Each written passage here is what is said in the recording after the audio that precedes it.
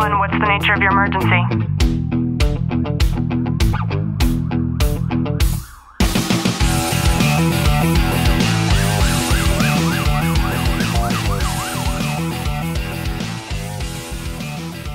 Welcome back to the Tactical Living Podcast. I'm your host, Ashley Bolton, joined by Detective Bolton. Clint, how are you? I'm good.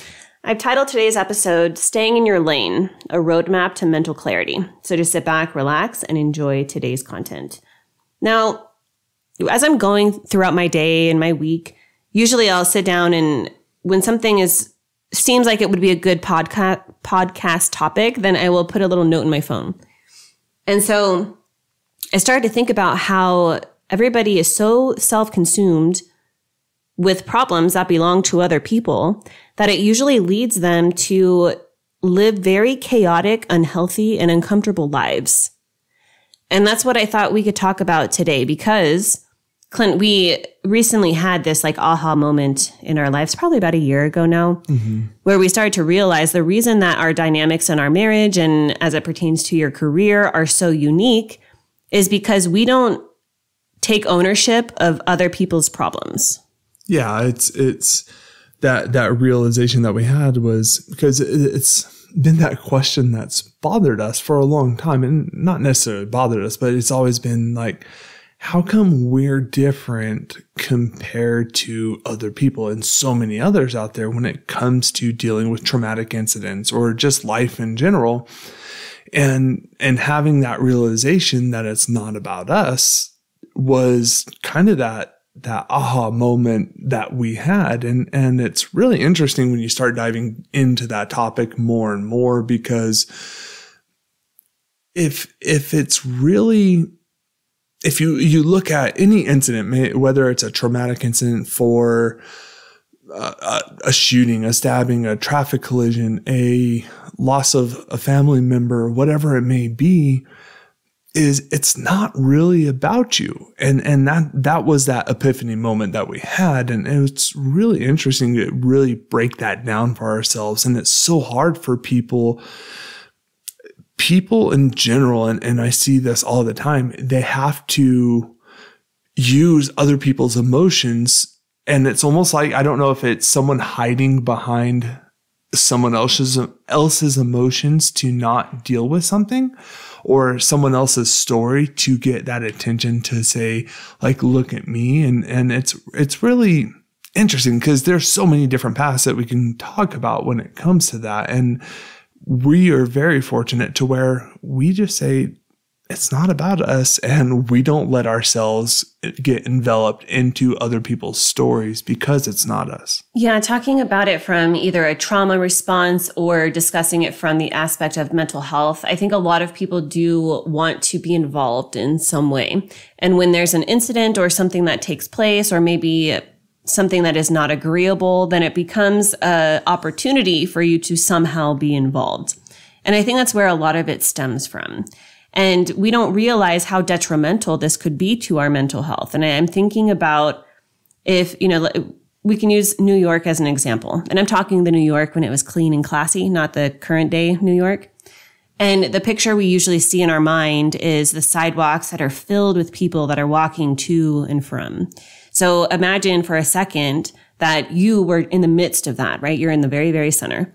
And as you're walking and people are walking towards you and people are walking in the same direction as you, you decide that you're going to take one little item from every single one of those people and you're going to put it inside of a bag. You're carrying a big bag, the kind that you would take to the beach. And maybe some guy gives you his business card, so you put it in there. And a girl gives you a lipstick out of her purse, so you put that in there. One unique item from every single person, everybody that you see in your sphere of influence. And you're doing that constantly. All day long, you're just walking down that street. It's the same with our lives, right? Whether we're seeing something on the television, on social media, at the grocery store. Pretend that these people are the same equivalent of those interactions that we have every day. And we're just putting it, storing it in our bag.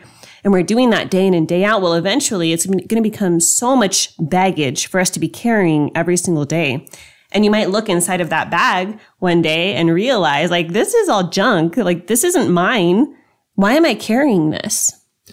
And that's such a great analogy with it, because we carry as human beings, we carry so many people's baggage, and there's really no need to it. There's no reason why we should be carrying everybody else's baggage. You have your own baggage. Like, everybody has their own baggage. So why are you carrying someone else's?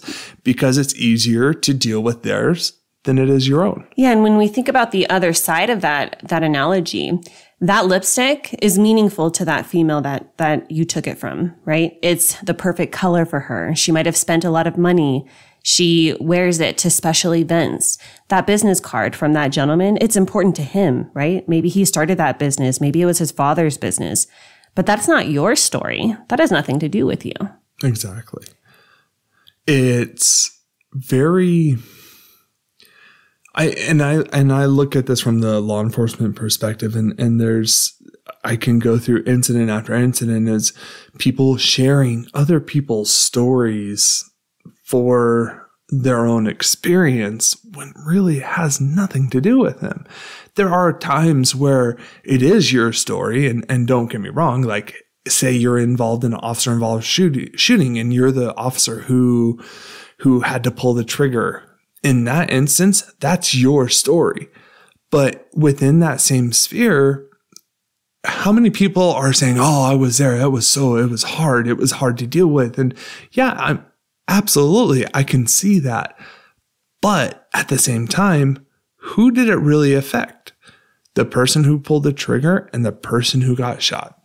And then it kind of is a ripple effect from there. You know, we're not parents, but I'm thinking about as a coach, that's always what I'm thinking about, is what the kickback will be, what the excuses are, why people can't.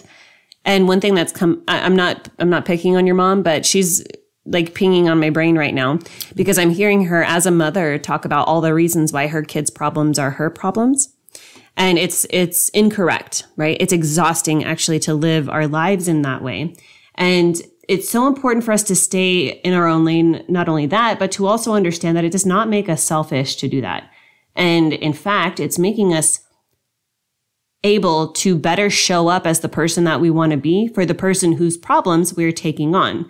And what I mean by that is it's an act of self-preservation for us to make sure that we're discovering this new shift in perspective, and it's going to ultimately lead to a clearer mind and greater emotional stability, which is what we would want to give to the person whose problems we're taking on as our own.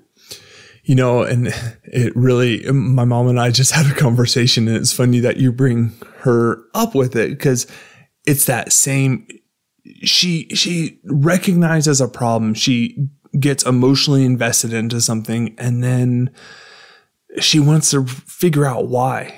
And she doesn't want to be, but she doesn't know how. And I say, well, stop feeding into it. And she's like, I don't know how to. Like, it's always those reasons as to how not to feed into a problem. But she feeds off of that in a negative and a positive way in so many. She can't make that determination for herself because she chooses not to. It's a choice. Yeah. And as somebody who has studied trauma recovery, the why is not as important as it feels like it is. And that's always the first question for us. Like, why did my body respond this way? Or why am I reacting this way? And that's because we think that we need to dig back into the past in order to understand why this is feeling this way now or why we're reacting this way. We will almost never find the answer to that question. If we do, it will usually happen when it's just like how you and I have spent, now together almost 16 years, finding the answer to that question for ourselves. And the most important part is for us to just focus on now. So how am I feeling right now? How am I reacting right now? How do I want to feel right now? What will help me to navigate towards how I want to feel right now? Those are the questions that we need to be asking when we find ourselves in a state of mind like that, instead of trying to ruminate on the puzzle that will never be solved, that will lead us to the answer. Like, why am I this way? Right? Mm-hmm. It's so interesting when you have that mind shift for yourself because you're not sitting and ruminating on something that is not even about you. And you're not, and I use this example all the time. It's like drinking poison, hoping somebody else gets sick. And I love that saying because we do that on a daily basis. human beings? And would you literally drink a vial of poison hoping somebody else gets sick because of that negative influence? Or would you carry that big bag of other people's belongings around all the time just because you want to be involved? Yeah, absolutely. And we're all guilty of it. So I hope you've gotten some value out of today's episode. If you have, do us a favor, drop a review, subscribe down below. And as always, know that I'm sending you a long, tight hug from my home to yours.